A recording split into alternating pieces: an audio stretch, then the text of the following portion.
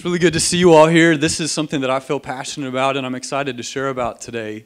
And maybe just share a few thoughts that, we haven't really heard very much about in state government for a while. And I want to begin with just kind of laying out where we are in today's culture.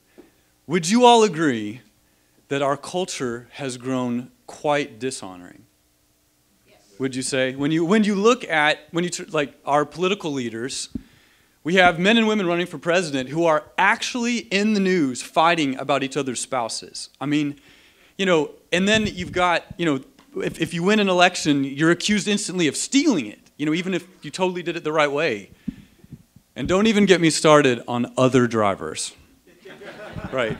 Now, not you and me, but I'm talking about the other drivers, right? I mean, oh my gosh, the dishonor, it's gotten so bad. So is it any wonder that this dishonor and disrespect in a lot of ways has spilled over into our workplaces?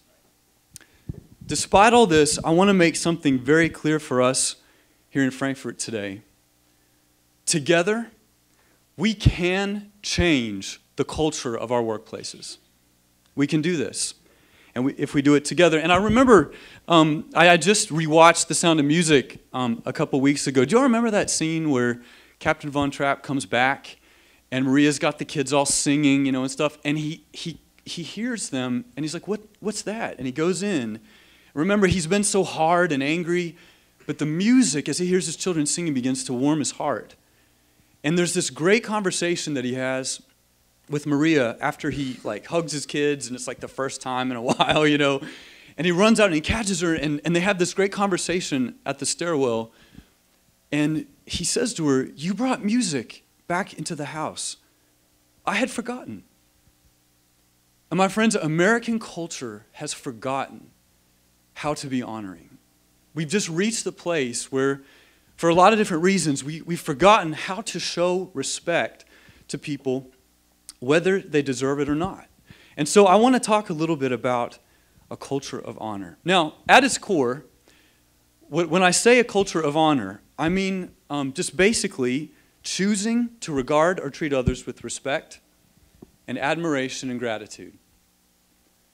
Now, here's an interesting subtlety that I had never picked up on until I heard a friend of mine talking about this a few years ago. Respect is earned, right? Oh, well, he has to earn my respect. But my friends, honor is chosen. We give it. We choose to give honor to people. And so there's a crucial difference right there in a culture of honor. We decide we're going to show honor to those who are around us and then above us. And this choice is crucial. We choose to value people for who they are, and then also to show gratitude for the work that they do. This is something that's sorely lacking. I heard that Harvard Business did a study last year, and they looked at over 10,000 American workers. And do you know what 93% of them said? "I feel undervalued and underappreciated at work." I mean, 93%. So almost everybody you talk to feels like they're not noticed. Like Captain Von Trapp, we've forgotten. We have forgotten some of these basic things, and we've even forgotten some of the people who are sitting right next to us. We've forgotten to look around us. Now, what is the opposite then? If a culture of honor is choosing to give respect and looking for ways to show gratitude and tell people that they matter, then what's the opposite of that? And it's entitlement. A culture of entitlement. Is it any wonder that we have an entitlement crisis in our federal budget? Have you ever thought about that? The three main programs, right, Social Security, Medicare, and Medicaid, are driving 2/3 of the federal budget. So we have an entitlement crisis, and it's a perfect analogy for where we are culturally as well. Now, my friends, I know entitlement. I've been a professor for 8 years, and I've got these millennials. I mean, what am I going to say to my kids? I didn't get a cell phone until I was 18. What? They are so, the entitlement level is off the charts. And I say that coming from, I'm actually right after Gen X, so I've never figured out if I'm Gen Y or, just somewhere in between. But I thought my generation was entitled. And I look at these millennials, and we've done so well. We've been blessed to do well economically, and we have this technology. and they've pretty much gotten whatever they wanted, and we're all suffering from that too. And so we feel entitled. Now, what do I mean by entitled? Entitlement is I deserve this. So right away, there's no choice, or I'm not choosing. I did this, so I deserve to have you thank me for this, for the job that I'm doing. And here's the thing, we should thank people, but actually, the way it works, like legally, all we have to do is pay you. That's it. We don't have to do anything, and we don't pay enough, as we all know. Okay, all right. There's no real gratitude or appreciation in an entitlement culture. Because if I'm expecting you all to give me what I deserve and you hit that, then there's nowhere to go above that, right? Because automatically, there's no way to bring true appreciation or gratitude. You're expected to do these things because you have to, not appreciated because you choose to. So that's why, my friends, honor kills entitlement. The choosing that comes from honor kills the deserving, or if you will, the expecting that comes from a culture of entitlement. Now, I have a warning here about a culture of honor. If we were going to try to work to bring this here at KYTC or across state government, it only works if it's genuine and intentional. If I go to honor you for what you did, but you know that you've been mad at me and I'm just trying to suck up to you, or whatever, that's manipulation, right? I'm manipulating you. So if we're going to do a culture of honor where we're choosing to show admiration and gratitude, it has to be from the heart, that I genuinely want to tell you what a good job you're doing and let you know that it matters. And then I mentioned intentionality because it's easy to forget this in the busyness of our lives. Have you all ever had this? It happened to me again yesterday. I was sitting there and I came out of my office for air and I was like, it's 2 o'clock? How did it get to be 2 o'clock? We're so busy that we forget. And so, my friends, in a culture of honor, usually it takes intentionality to make sure that we're showing honor to people. Being intentional doesn't make it any less genuine. In fact, when you show something intentionally, it actually shows this was so important to him that he wanted to come over and tell me this, even if he had to plan it or make a little room for it. I share that, you all, about genuine and intentional, because sometimes we think if it's intentional, it's not as genuine, and it totally is, or it can be. So be genuine and intentional and choose honor. All right, why should we choose honor, right? Okay, so you've talked about our culture and kind of like what a culture of honor would look like, and why should we do that? Well, first of all, everyone wins in a culture of honor.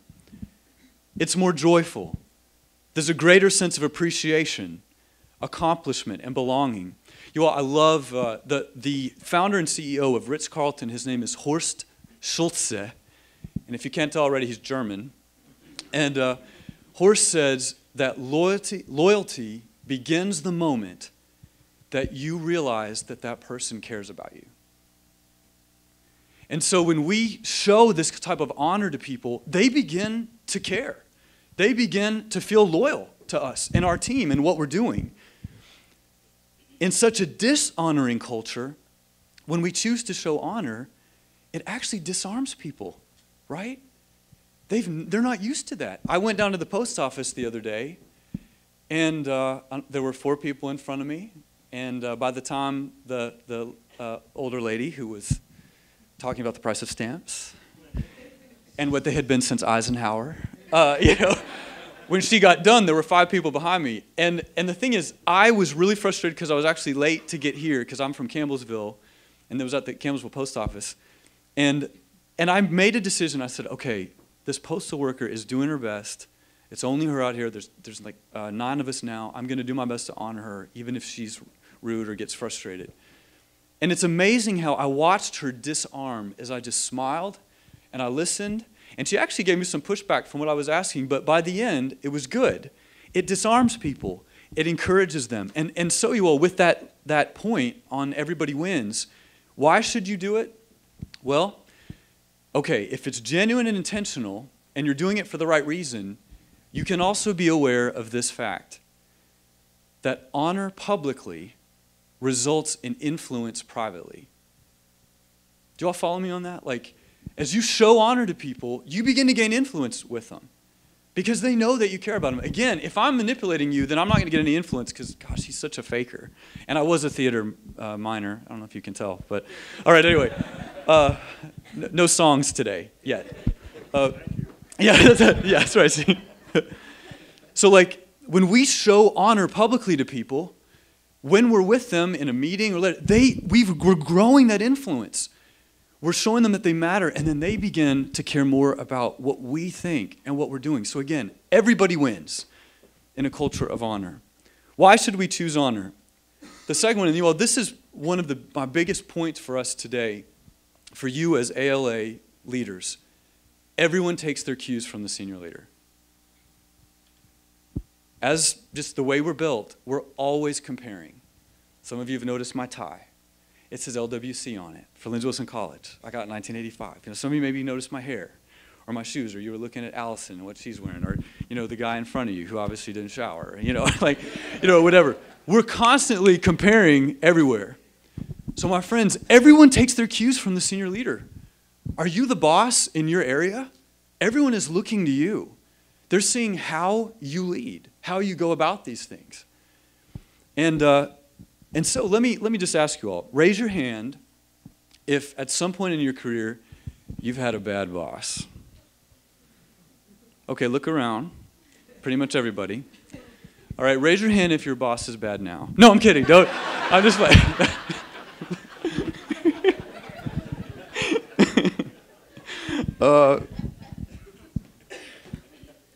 You know what the good thing about a bad boss is? Didn't you walk away going, well, I know what I'm not going to do if I'm ever in that spot. And I was here under Governor Fletcher, like a lot of you. I know some ways I would not help lead this cabinet, because of some of the people that were here before. I'm not judging them. I'm just saying there's some mistakes that were made, and we've learned from those. Everyone takes their cues from the senior leader. So you as a leader need to be very aware, grow in self-awareness in that.